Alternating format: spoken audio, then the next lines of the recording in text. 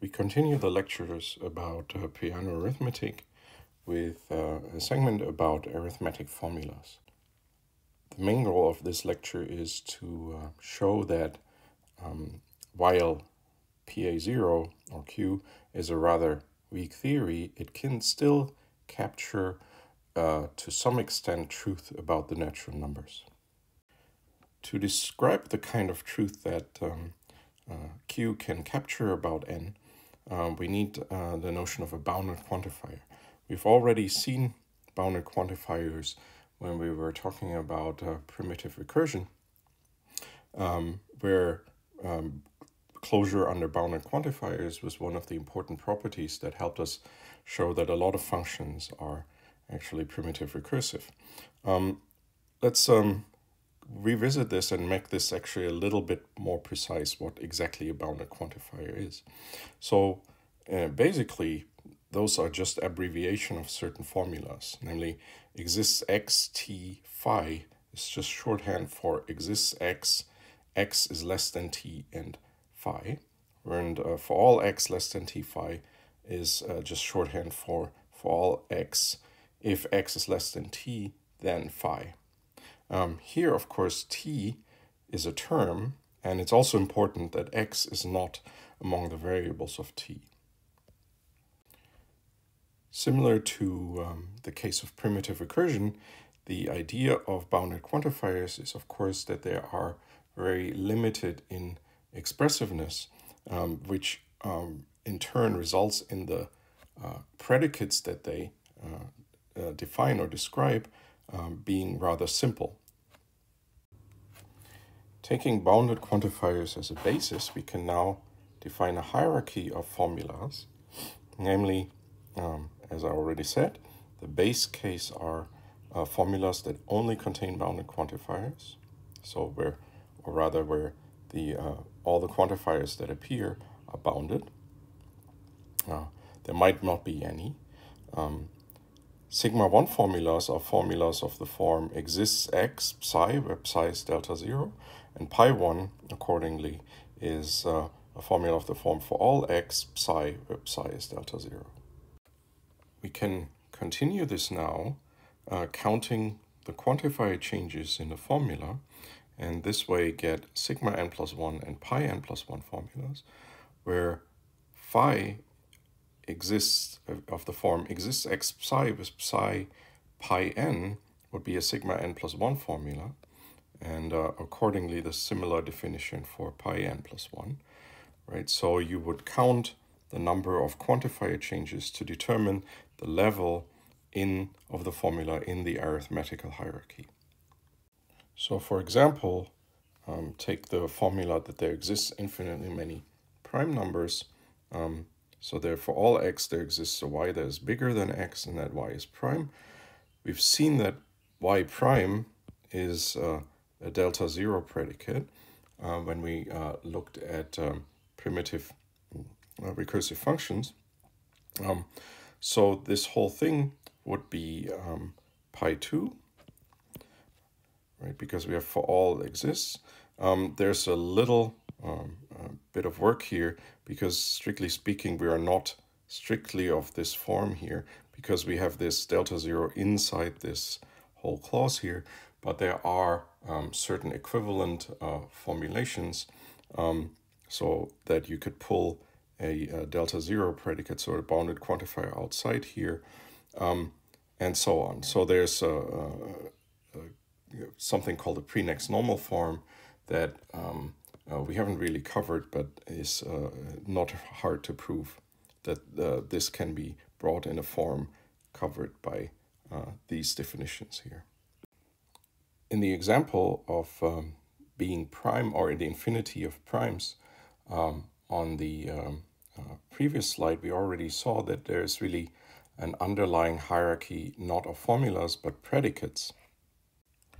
So we say a predicate as a subset of the natural numbers is delta 0, sigma 1, respectively pi 1, and so on, if it can be defined over the natural numbers, and that is the standard model here, by a formula of the corresponding type.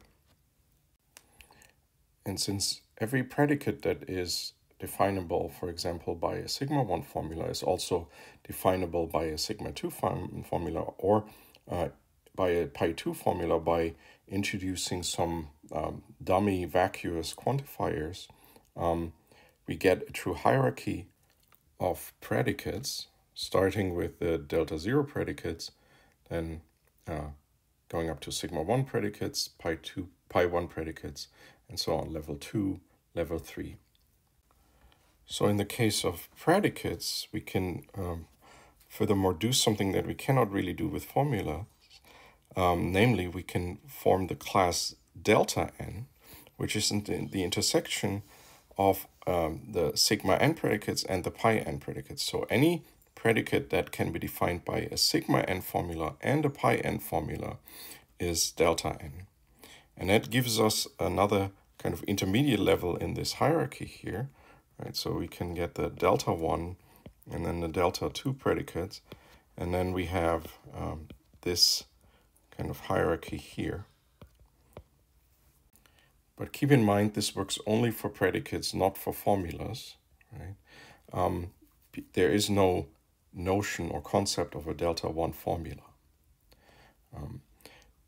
But for predicates, this will be a very nice notion to have.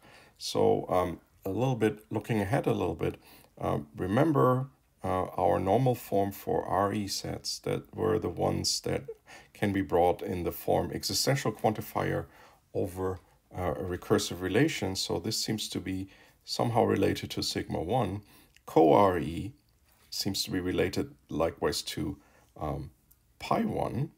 And we saw that by the complementation theorem, a set is computable if and only if it's the set and its complement are both sigma 1, right? So that means that we it looks like delta 1 level here seems to be corresponding to something like this, right? So both the set and its complement can be defined as a sigma 1 set. And we will actually make this analogy very precise. But for now, let's focus on the delta 0 formulas, so on the lower end of the arithmetical hierarchy. Delta 0 formulas have a very nice property in the sense that they're absolute between end extensions. So what does this mean exactly? So let's assume we have two models of PA0, and n is an end extension of M. Equivalently, M is an initial segment of n. And let's assume we have a tuple A in the smallest structure, and we have a delta 0 formula. Then it holds that this formula phi evaluated at A holds in the smallest structure if and only if it holds in the end extension. So you prove this by induction over the formula structure, so the height of the formula. The key ingredient is, of course, the observation that if you have a formula of this form, right, and this one doesn't have any quantifiers in it, well, if all the variables are now evaluated in the smallest structure, in particular, it means that this term here has to be evaluated into an element in the smallest structure M, right? That means the variable here, x, is bounded by an element in the smallest structure, right? And since it's an n is an end extension of M, that means there will be no elements from the bigger structure that are inserted below the evaluation of t here in n. So that means that this equivalence holds. So there cannot be new witnesses to a statement like this in the bigger structure. So having the absoluteness between models of PA0 that are initial segments or end extensions of each other, respectively, we can now get absoluteness for slightly stronger formulas, albeit not the bidirectional absoluteness we had before. We only get what is called upward and downward absoluteness. So for sigma 1 formulas, we get that if they hold in the smaller structure, then they also hold in the bigger structure, whereas if sigma 1 formulas, pi 1 formulas hold in the bigger structure, then they also hold in the smaller structures. The inverse direction is in both cases no longer true. Take, for example, the pi 1 formula for all x as x is not equal to x. That is clearly true in N, right, the standard model. But one can construct a model of PA0 where this sentence here is no longer true. This was one of the exercises from the last lesson. So we see that upward absoluteness, right, does not no longer apply for pi 1 formulas, for example. The proof here is, of course, using the result for delta 1 and then noticing, for example, for sigma 1 formulas, if you have something that holds here, then it holds an existential statement, also holds in the bigger structure, because if there's a witness to an existential statement in the smaller structure, right, it must be a witness. This must then satisfy a delta 0 formula, right? And this delta 0 formula holds also in the bigger structure, and the witness, of course, has to come from the smaller structure. So we have a delta 0 formula that is satisfied then also in the bigger structure. Of course, the reverse implication does not no longer hold, because the witness to the existential statement is now unbounded and could be from the bigger structure, which is not present in the smaller structure. An important consequence of this sigma 1 upward absoluteness is the so-called sigma 1 completeness of PA 0. Namely, if I have a sigma 1 sentence that is true in the standard model, then PA 0 can actually prove it.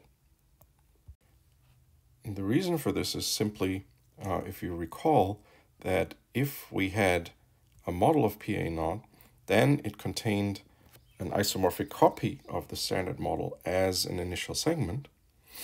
And if we assume that sigma holds in N, then by upward absoluteness, because it's a sigma 1 sentence, it also has to hold in the model M then. And that means by the completeness theorem, PA0 has to prove sigma.